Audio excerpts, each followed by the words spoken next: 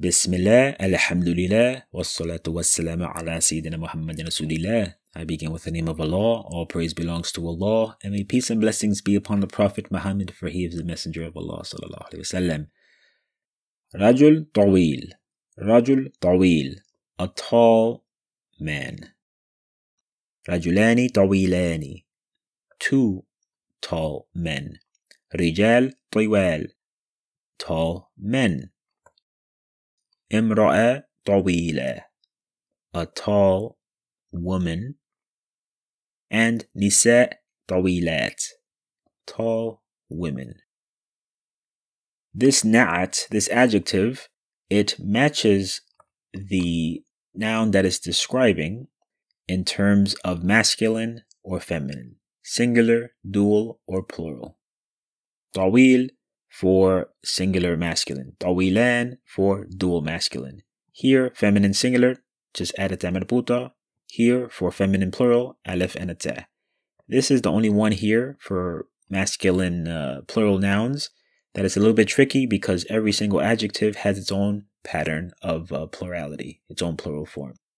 And you just have to memorize the adjective and the plural form of that adjective. We talked about this in the previous lessons, alhamdulillah. But there's a pattern here, overall. There is a pattern. Now, with this pattern, this framework in mind, here is a curveball. The Arabic language is very mathematical, very formulaic. There's 1 + 1 = 2, 2 + 2 = 4. It's all nice and easy to understand until it's not. Until it's not. And this lesson is one of those examples when it is not formulaic. What am I talking about? In the Arabic language, when you deal with nouns that are plural objects, meaning not people, we're talking about things. When it's made plural, it's treated as if it's feminine singular. A very strange rule in the Arabic language. When these objects, these things that we see in the world around us, when they're spoken of in the plural form, the adjectives that come after them are feminine singular, or you can say female singular. What am I talking about? Buyut. Buyut. This is a plural noun. The singular of this is bait. Bait means a house, although in classical Arabic it meant a tent, but similar idea. A house, a tent, a place that you live in, a domicile, you can say. A house.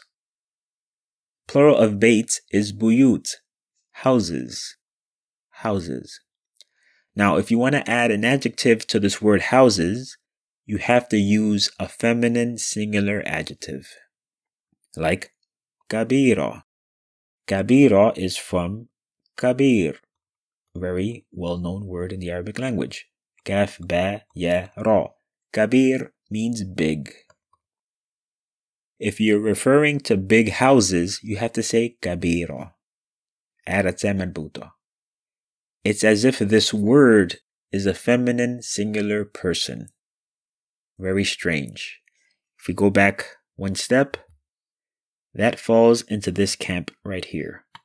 Imra'a. How imra'a, tawila, a tall woman, this makes sense. Tawil, add a ta marbuta, you're talking about a feminine thing. Okay. Tawila, ta marbuta. When you're talking about plural objects in the Arabic language, not people, objects, things, they're treated as if you're talking about imra'a, a woman. Why? It just is. Every single language has its own peculiar rules. And this is the peculiar rules of the Arabic language, alhamdulillah. Kabir turns into kabira when you're talking about buyut. Buyut kabira, big houses. Kutub. What does kutub mean? This is the plural of kitab. Book. Something that is written down. A book. Kutub, books. Thaqila. What does thaqila mean? This is from thaqil. When you see it, it looks like an adjective. It's on the fa'il pattern, isn't it? Just like kabir, thaqil, fa'il. They're all on the fa'il pattern. Good sign of an adjective. Not always, but most of the time. ثقيل means heavy. So if you want to say heavy books, we say ثقيلة. مربوطة. We're talking about books as if it's a female singular person. Why? Because that's what the Arabs did. How did the Arabs speak back in the old days? This is how they spoke? Then it's a rule. No one sat down and made this rule up. This is just how the Arabs spoke. This is the rule. This is how they speak. كتب ثقيلة. Heavy books. أبواب. أبواب is the plural of bab, which means a door or a gate, depending on the context. Something that you open up in order to enter a building or something of shelter. Bab. Plural of that, أبواب. أبواب, doors. مفتوحة. What does this mean? This is from مفتوح. مفتوح is like مفعول, another common pattern for adjectives in the Arabic language. مفتوح means open. So if you want to say open doors, we have to add a مربوطة. أبواب مفتوحة. Open doors. Again, أبواب. This refers to plural objects. This is not a human being, but the Arabs refer to plural objects as if it's feminine singular. You take an adjective, just add a مربوطة at the end of it. أبواب مفتوحة. Open doors. جيوش. جيوش is the plural of جيش. جيش is an object. What is جيش? An army. جيوش, armies. Plural. مهزومة. مهزومة, just like مفتوحة on the مفعول pattern, very common adjective pattern, is from مهزوم. مهزوم means vanquished, defeated, beaten in battle. If you want to say vanquished armies, you would say جيوش مهزومة. جيوش مهزومة. مربوطة as if we're referring to a female singular person, but we're referring to plural objects. جيوش, armies. أنجم. Anjum is the plural of Najm. Najm means a star in the sky. Anjum, stars. These are plural objects. Lami'a.